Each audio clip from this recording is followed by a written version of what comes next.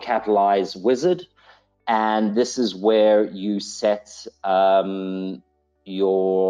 this is where you create your traits. So offsets are a way to describe indicators and price bars historically, and you can look it up in the resource center if you're not sure. And what we're going to do here is we're going to create a strategy of a reversal pattern. So we're going to have our offset 2 bar is going to be a bearish bar, followed by offset 1 bar, also bearish, and then we're going to have a bullish bar. And the main feature we're going to focus here is the bullish bar is going to close above above bar with offset 1. So we're going to look at how we can quickly describe this, and there's a lot of ways that you could describe this. Let's just look at a most basic way. For instance, if we're going to look at offset 2 bar, to describe that as bearish, we can just describe the close as being below the open of that bar, and that's really easy to do. So let's minimize this a little bit so we can look at the picture while we're doing this.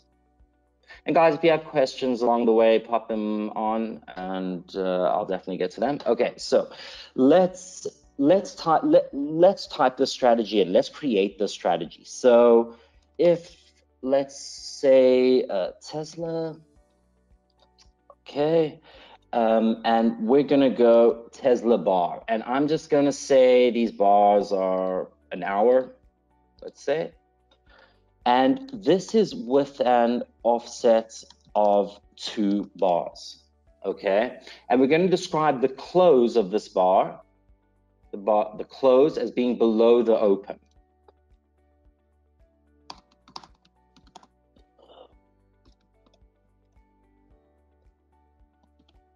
And we use bar again there. And remember, this time it's the open because we're comparing it to the open of that bar. So we're going to close that to open. And it's the same bar. So we're going to use the same offset with an offset of 2 bars. Okay, great. So we've described now in very basic terms, we could go is below by at least 0.2%. We could add figures in there. I'm just going to do a very basic strategy here, and we'll try to get some hits here. Okay, then how could we basically or easily describe that next bearish bar? We could say that the close of offset 1 is below the close of offset 2. I mean, that's very basic to see there. So let's type that in.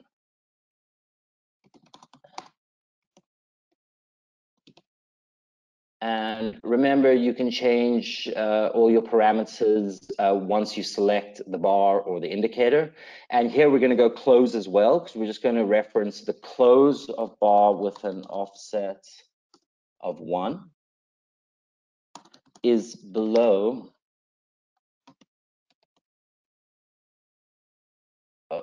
let's go 1 bars actually.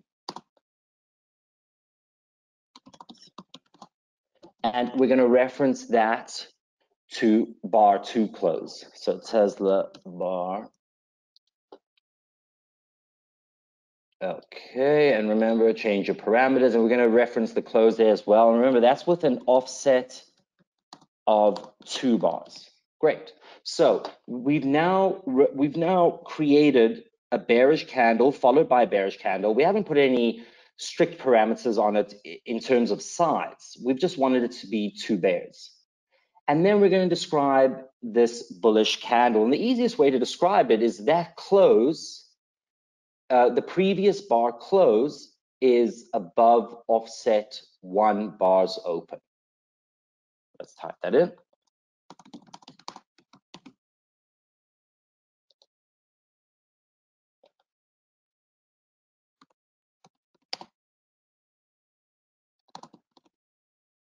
And you guys will notice this looks a bit different. I'm not using bar, I'm just using previous 1 hour bar.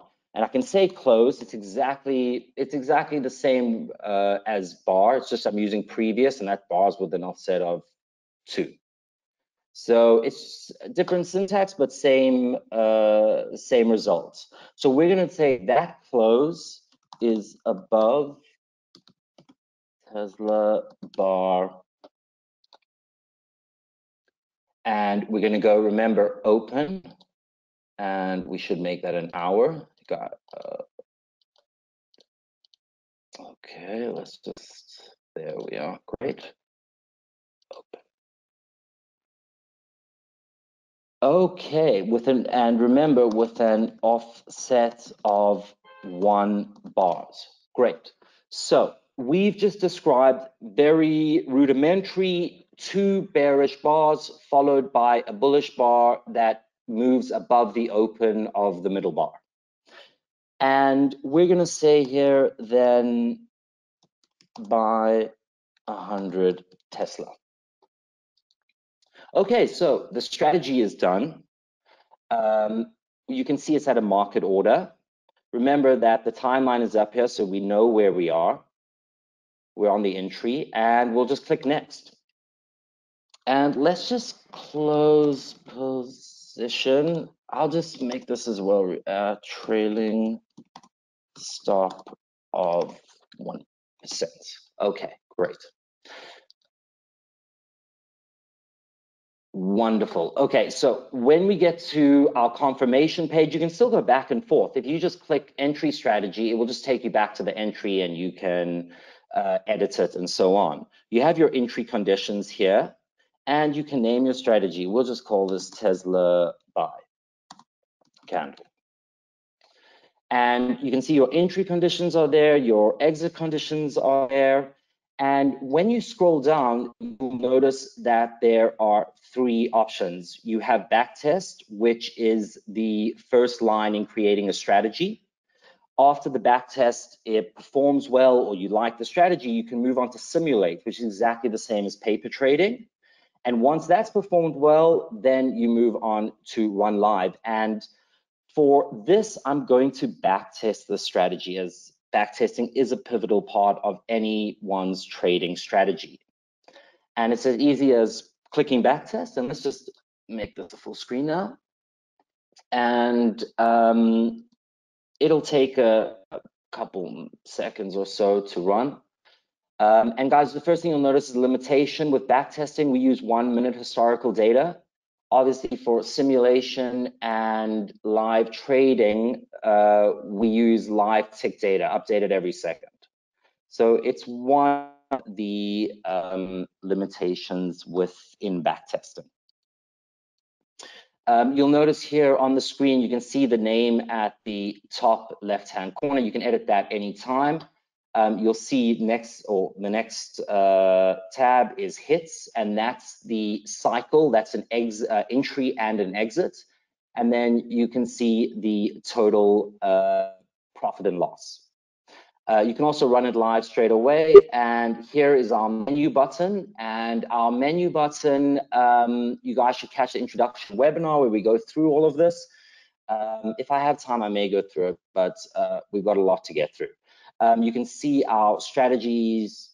Here is, we have the entry and the exit, and then this is the most important. You can see here, this is our backtest chart.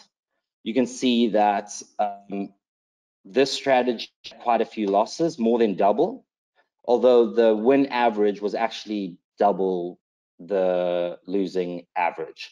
And you can get all your information of your strategy here. On the right-hand side, you have your notification. So each hit that happened, whether it was an entry or exit, is here. You have the time, you have whether it was an entry or exit, you have the amount of units bought, and the average price here. And you'll see the average price is the execution price. And sometimes you'll see a price here, and that's actually the live tick price at that time. So this is the most important page when you guys are back. And you can see here we had 52 hits with 3.87%.